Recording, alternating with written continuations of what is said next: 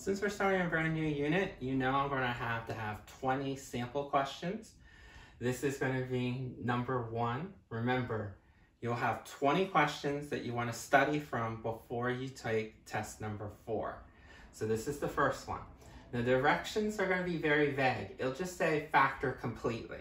So anytime it says factor completely, we're going to have to use this chart. Now so far, we've only learned step 1. Luckily, this one only has step 1.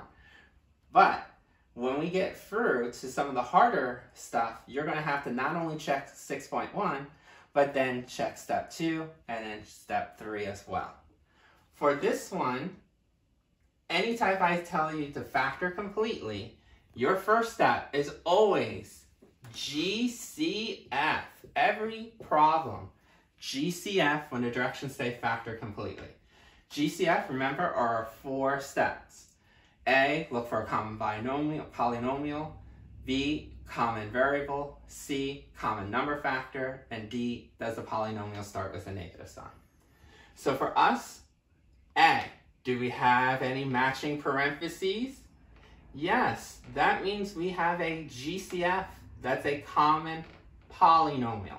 In our case, binomial. So you're going to take out the GCF. We know that it's going to be 3a plus 7. Just because I have 2 sets of parentheses, you only write it down once. Okay, so this is our GCF. And then the other set of parentheses, when you factor it out, will become our leftovers.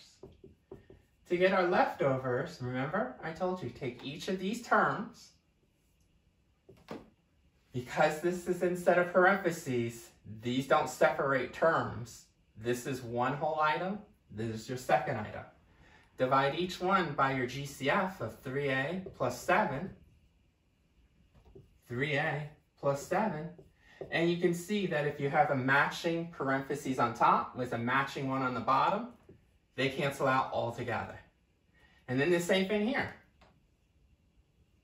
So what's left over is the 5a, and then remember, you have to bring the sign over, -4. Once you take out your GCF, just double check to make sure you don't have anything else to do. Did we have a common letter in all terms? No, it doesn't look like I have a common letter.